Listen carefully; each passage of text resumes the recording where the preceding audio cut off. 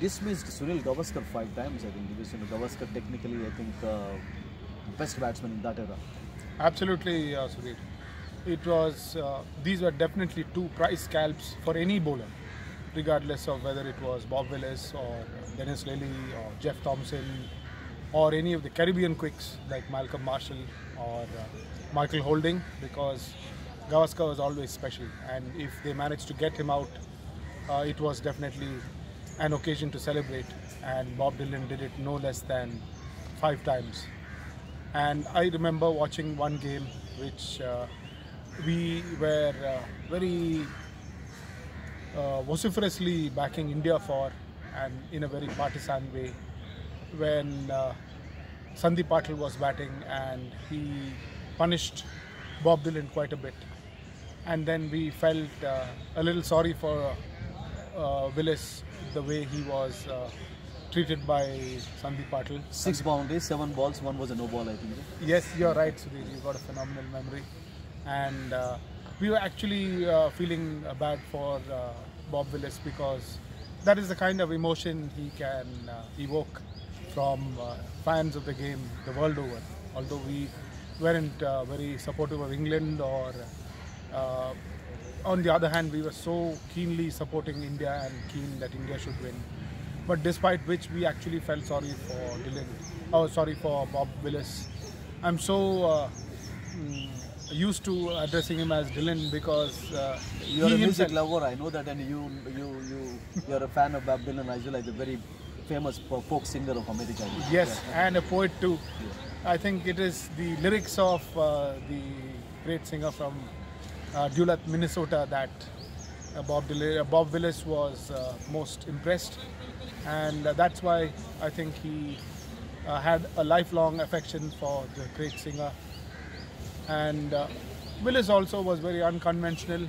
I think he adopted innovations that went against the book, or went against convention and against tradition of cricket. But he always was a gentleman. You couldn't point a finger at him when it came to the spirit of the game.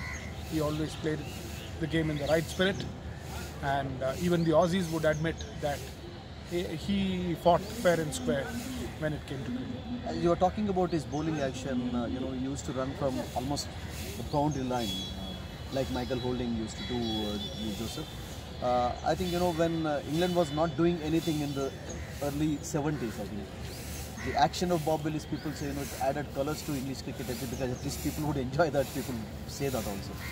Not just his action, Sudhir. I think he was also quite a good-looking man, and we don't have too many good-looking men or women in sports, and so I'm sure he must have drawn quite a few women into the cricket grounds, because cricket in those days was primarily a man's sport, and there was very little for the women to look out for. But in that case, I think he definitely was an attraction for the women. And of course, the way he conducted himself and carried himself, the poise with which he wielded the microphone, following in the footsteps of all-time greats like Christopher Martin Jenkins and John Arlott and Brian Johnston and other greats who occupied space behind the mic. I think he really carried himself off well, and I'm sure the departed greats like Arlott and Christopher Martin Jenkins. You forgot to add your favorite commentator, Don Mosey, I think, in that elite list. Yes, Don Mosey and Henry Blofeld. Henry Blofeld.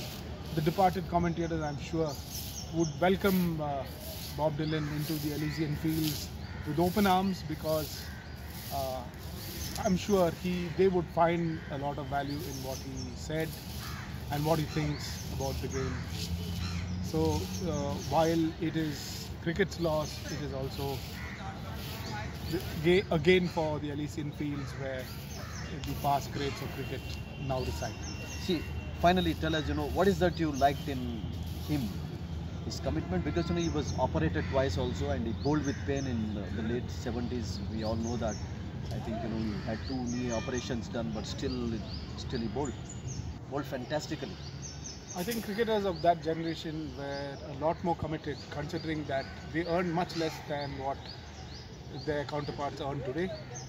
So if one if Willis was playing cricket despite all those injuries, and he was a tall man, and I'm sure they would have taken their toll on his body, but he bashed on regardless, which shows an indomitable spirit and a commitment to the cause, if not to the game. And you know, they valued and prized their colors, or the 3 lions that adorned their cap, and that meant a lot to them.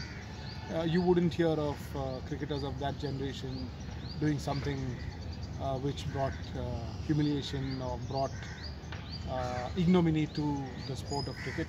They were all very dignified, and I think he carried over that same poise and dignity into the commentator's box.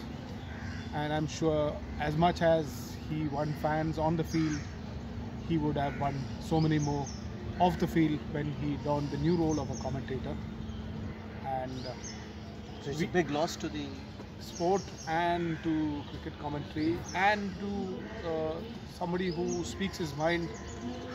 There are not too many of them, with so many restrictions placed on free opinion, as Michael Holding was referring to the other day, about various bodies and associations gagging the free flow of opinion and information, because all of them are greats of the game and they are entitled to their opinion, however unpleasant or unpalatable it may appear to the powers that be that rule the sport today.